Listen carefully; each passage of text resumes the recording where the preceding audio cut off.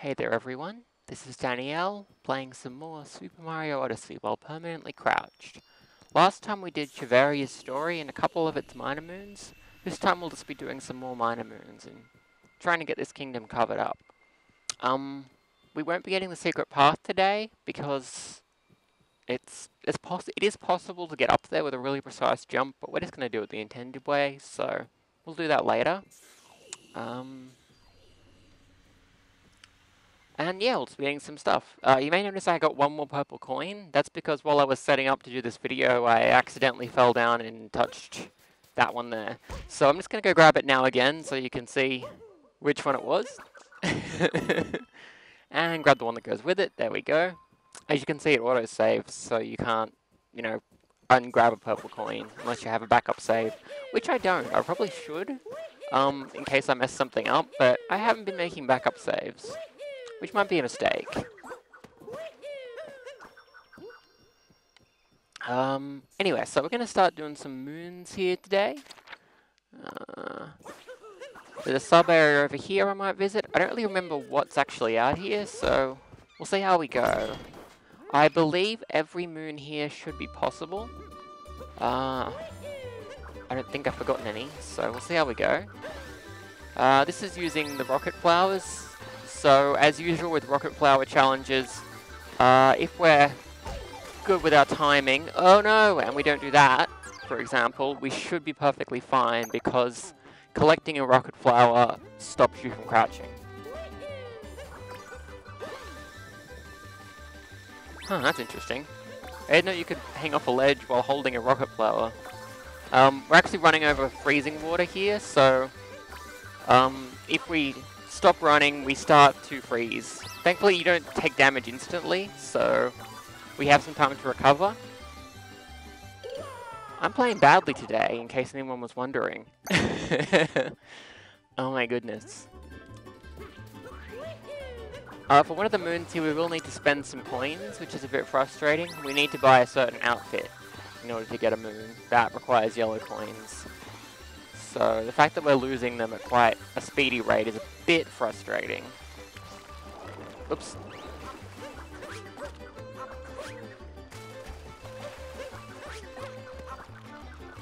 Yeah, if you mess up, you can actually keep doing this in order to... Oops. In order to do most of the area without actually using the rocket flowers. I'm not sure how much of it is doable that way.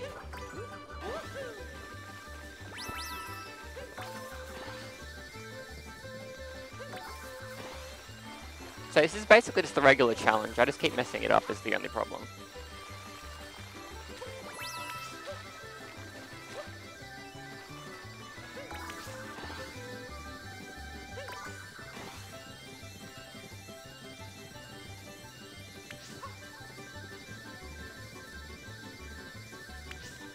There we go.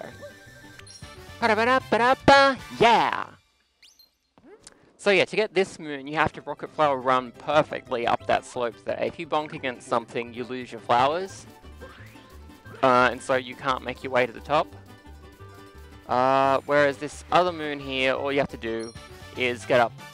Yeah! Is get up that first slope, which is much easier, and has flowers on it, so you're very unlikely to run out.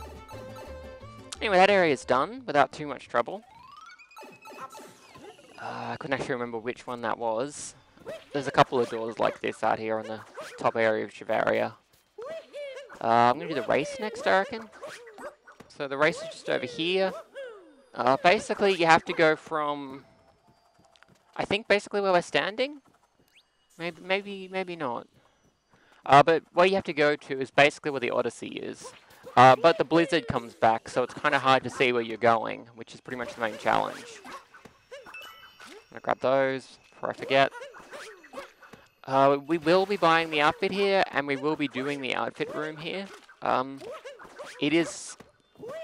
outfit room here is actually a 2D room, which I believe I would have thought was impossible, but it's not, so we're going to be doing that. So yeah, the race, basically all you want to do is capture one of the little cheeps. I was going to say Magikarp, but that's not what it is. That one down there, circling around with the coins. and then you want to swim over and use the boost stake thing in the ground in order to... So you want to just capture this as quickly as possible. This isn't very good what I'm doing here. And then swim your way over towards the Odyssey.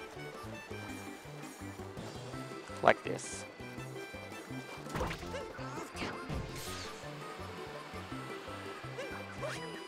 And you're good. So yeah, that's pretty easy. It does get harder in the B-side, but we've been doing that for a while, so nothing to worry about.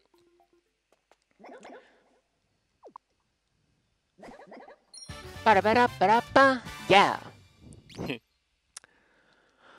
Oh, we won't be doing too many moons in this video. I'm trying to keep it kind of short. I forget what these notes involve. Let's find out. Oh, right, this one.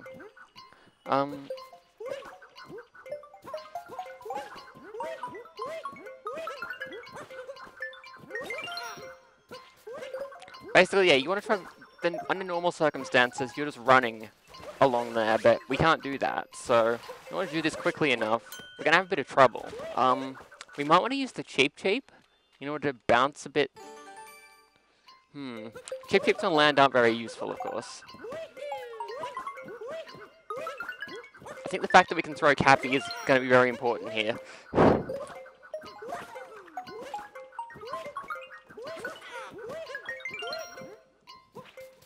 So yeah, normally this would be very easy because you can just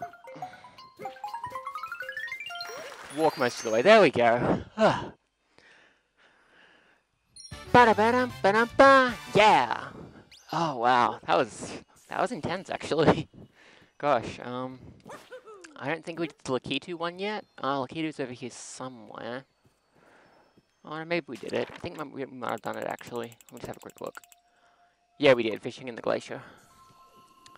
We already did that capless room. There's another one of these, plant the seed to climb up into the clouds things. So we can do that.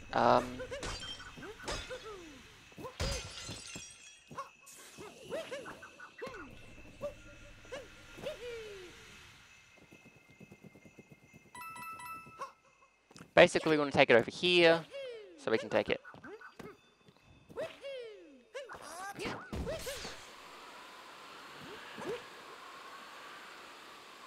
Take it up on the, whatever this thing's called, and plant it here. And then we can go up into the clouds for another little cloudy coin moon adventure. Once it eventually hits the warp point. Oop. Rubber band slippage, rubber band slippage. Look out for the rubber band slippage. There we go. Yeah, that should stay put. As you can see, this is based around twirling, so there isn't too much difficulty based on the... Oh my god. That was really scary. Yeah, once you've started quick dropping, you're pretty much stuck doing it, so... Rubber band slipped again. Need to fix this up a bit. Let's see, if we pull it onto here, and pull it onto there, that should stay put. Please stay put. Thankfully, the fact that we're holding the crouch button doesn't make us quick drop instantly. You have to actually press it again, like with it. It's like a ground palm, basically. Otherwise, this would be impossible.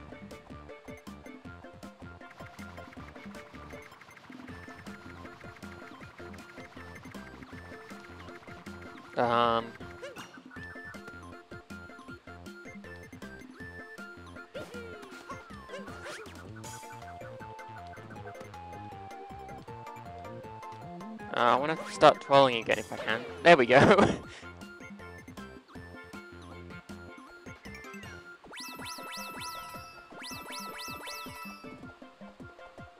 And ascend! Okay, so the moon over here. Ba-da-ba-da-ba-da-ba! Yeah!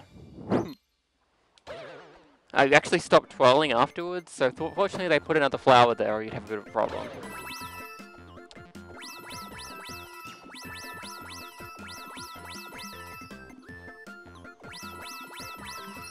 Ba-da-ba-da-ba-da-ba. Yeah! And that's what we gotta do up there. Both moons collected. You can experience breaking your legs. Let's see. Oh, we can use the lower Taifu, that one down there, to enter that room, so we might do that next. Again, I don't really remember what's in any of these rooms, so...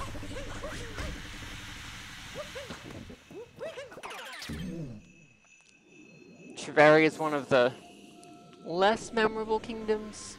It's still really good. It's kind of hard to remember where everything is up here, since it's just all very snow-covered. The parts like down in the town are also a bit hard to remember, like which one of the 4 rooms is which, that sort of thing. Anyway, now that we've opened up this door, we can go in here. Gotta be careful here because of the ice. We slide very easily. Oh, right. This is one of these puzzle rooms. This one you just have to capture the Seer Taifu. I believe it won't move from that spot without being captured, so the only way to do it is to actually capture the Taifu, which is a little frustrating. Basically, you just want to put these 2 blocks onto those 2 spots there that you can see. It looks kind of like we're playing Tetris, but we're really not. It's not hard at all. The red block is locked into place once it got to the right spot, so we just have to orbit around a little bit and push the green block into place with a couple of gusts of wind. I can't hit the long way around there, but not a problem. The Taifu's a little slow, which is a little annoying, but they don't use very much. I think they're only in this kingdom, so it's not a big deal that they're a little annoying sometimes. You actually have to do that because this won't break open unless you do it. It's possible to climb up there, I'm sure, without putting both the pieces in, because of, you know, cap bounces and stuff. Let me just see if... Yeah, see, you wouldn't need to put the green piece in unless you had to break open the crate. Ba-da-ba! Yeah! I don't know if you could skip all the way to the top. Let's just have a quick look and see if that's possible.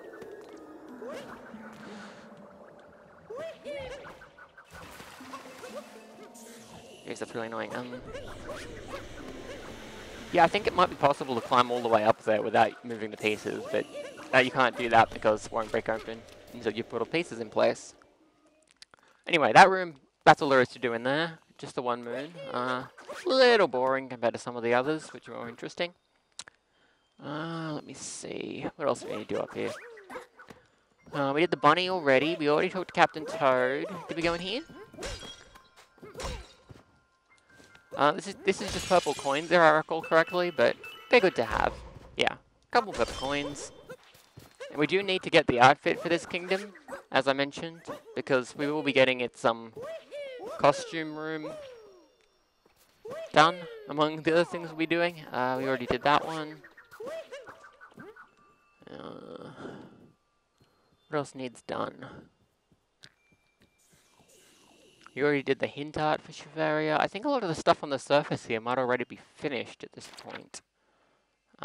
There is, over there, by the flag there is a trace walking challenge we can do. This is only the 2nd one in the game, and it's, I think it's probably one of the trickiest. Rather than being a circle, it's like a triangle, and you're on ice, so it's hard. Oh, we already did that timer challenge. I think we've already done most of the stuff up here on the surface. Let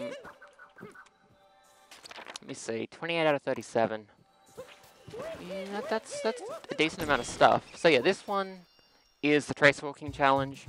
Like the other trace walking challenges in the game, it has a couple of layers to it. And there'll be a 2nd version to do once we've opened the B-side, but for the moment, we just got to do 1.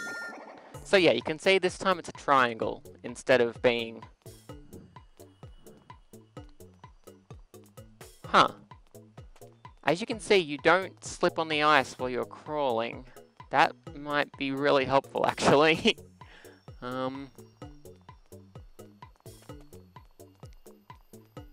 Actually, this is hilariously easy because of that. I didn't realize that's how it worked. I thought you still slipped until this now. Okay, so that should be like really close to a perfect score. Oh, not quite. Still good though. Ba-da-ba-da-ba-da-ba-ba. Put my rubber band in the wrong spot. Yeah, it's slippery. It's slippery for some reason. There we go, fixed. Goodbye, Koopa. So yeah, there's another moon to get there where I think you need 90 points. So if we'd been doing that one, we would have got it because we got more than 90 points, but we don't get it just yet because we weren't doing that one. We're doing the other one. What else needs done out here? I think we're pretty much done outside. We want to go back into town to do the other ones. I think. It's pretty easy just to like cap bounce your way over the water like that to avoid getting hurt. So generally that's not too much of a concern, the fact that the water's freezing.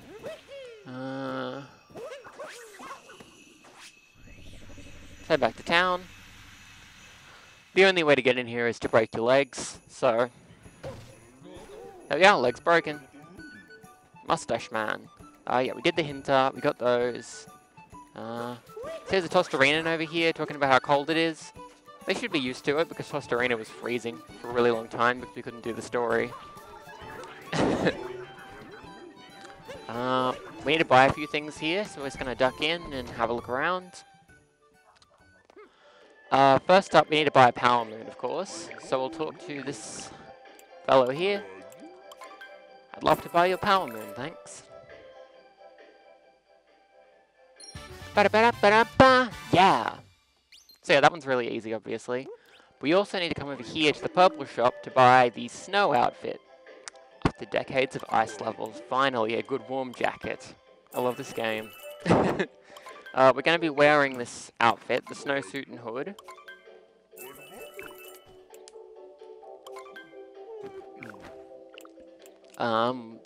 We can't afford all of these souvenirs yet. We should be able to find all the purple coins.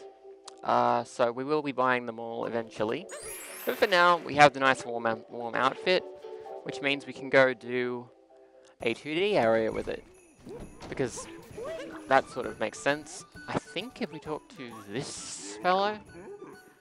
Nothing but undies, yeah.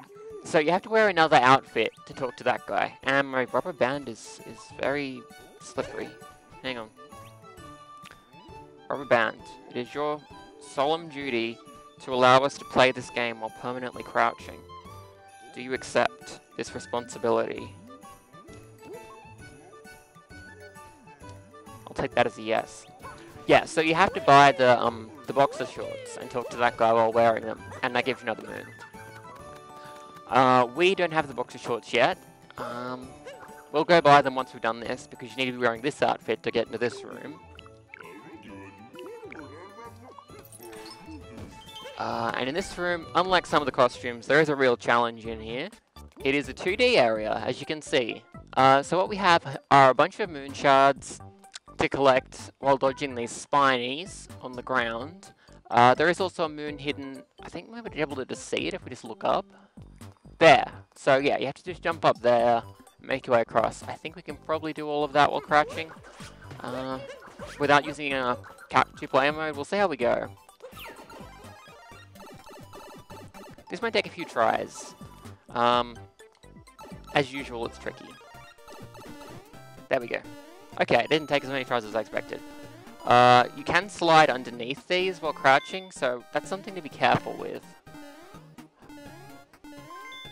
Basically what you want to do is get across to the one Koopa who's not a spiny, all the way over here, and send him down there so that all the other ones get bopped. Because then they won't be in the way and we can get the last couple of shards without having to worry about dangerous spiky friends.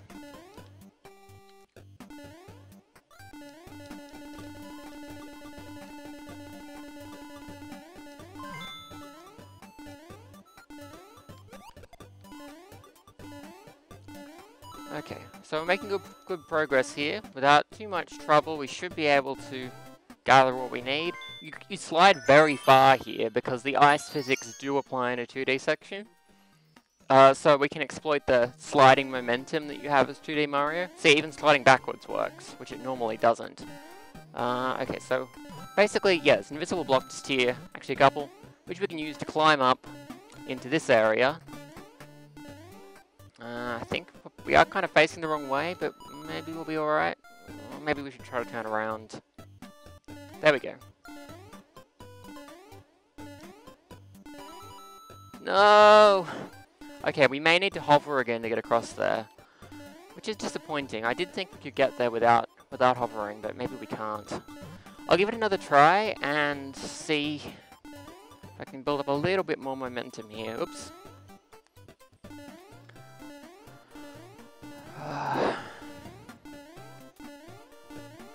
Again, you need to be like running at a decent pace, which is something we can't actually do in order to make it all the way across, I think. Yeah, I think we need to hover again for that one, which is sad. Oh well. Let's go into 2-player mode. I think just doing a Cappy hover is enough this time, rather than having to do a Cappy hover and then the other bit of boost to get across. As usual, when we switch modes, Mario will uncrouch, so we just have to re-press the button. There we go. And as before, all we got to do is just make our way over here, and then do a Cappy hover. Yeah, okay, so we do need to jump across first. But we can do that, not a problem. It's a lot easier to slide off in this part because of the ice physics. Normally, you have to jump real close to the edge in order to actually slide off and do the falling turnaround trick that I discovered.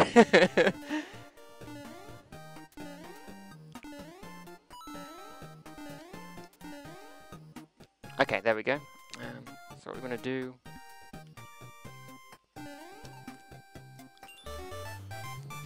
Yeah! Some dexterity required to do that.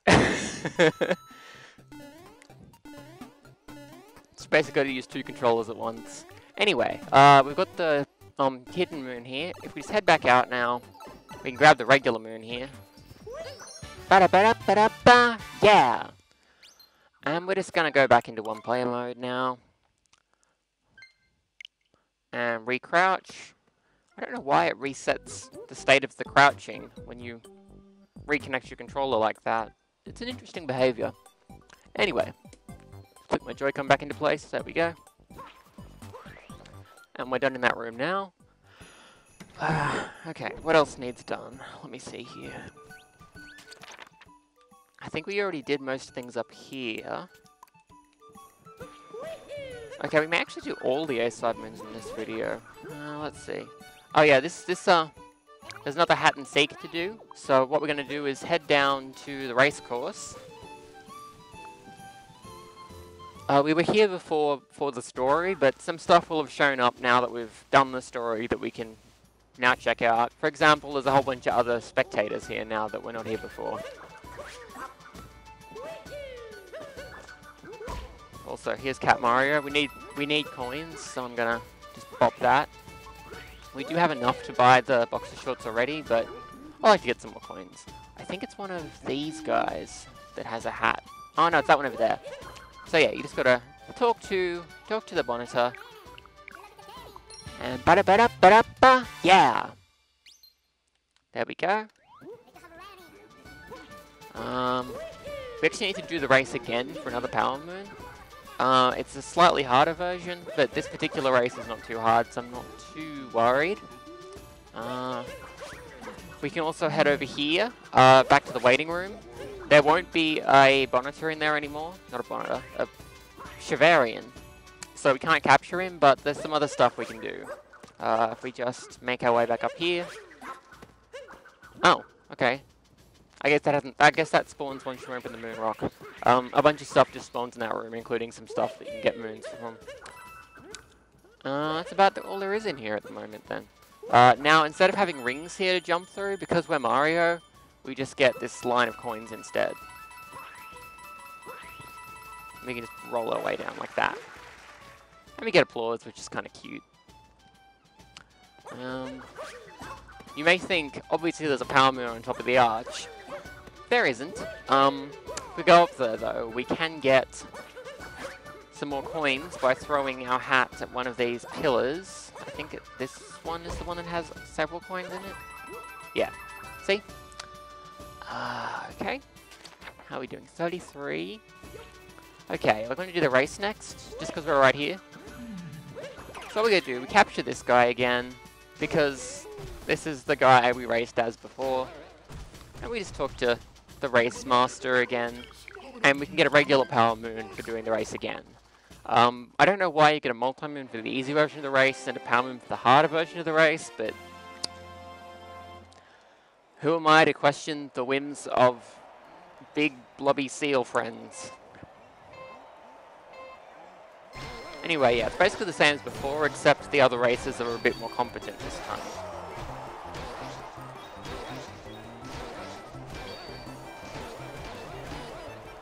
Again, this is unchanged because the fact we're crouching doesn't affect this in any way.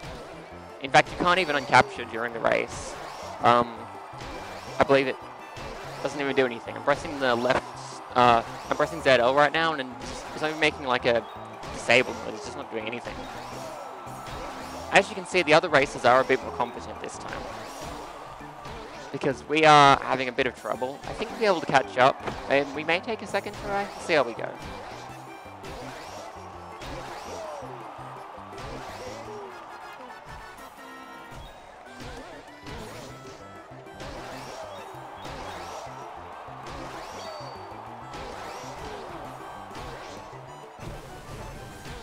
Yeah, going off the track is a really bad idea. You can slow completely, lose all of your momentum, and you don't want to do that.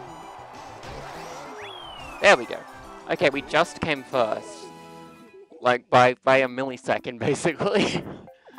Oh my goodness. Anyway, that gives us the power moon.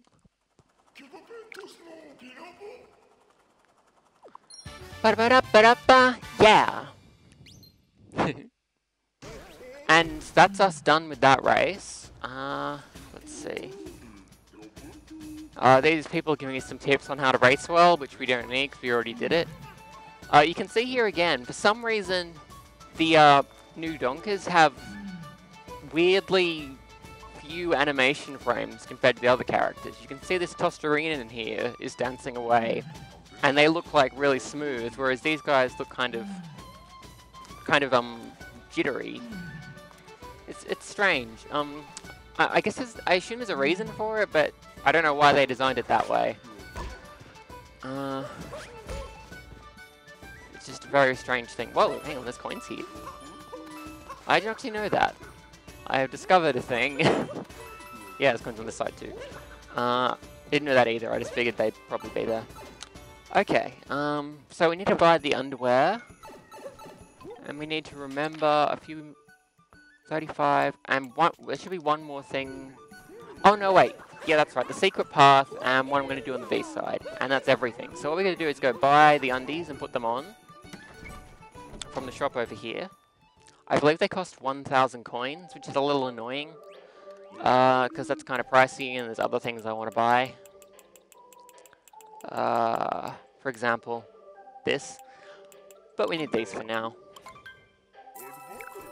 We should get more coins pretty soon, so we'll be okay. Okay, so yeah, you just gotta wear the boxer shorts like this. You can wear them with any hat you want. I think this is probably one of the funniest ways because you're wearing this warm hood, but just underwear. Also, yeah, you can see Mario's nips there if you look closely. Okay, so yeah, when you dress like this, Mario is now he'd be shivering if he weren't crouching. Because he's not wearing any clothes. We just talk to this guy while wearing this clothing. And we will get a moon. Ba-da-ba-da-ba-da-ba! Yeah! Okay, and that's all the A-side moons we'll be doing in this video.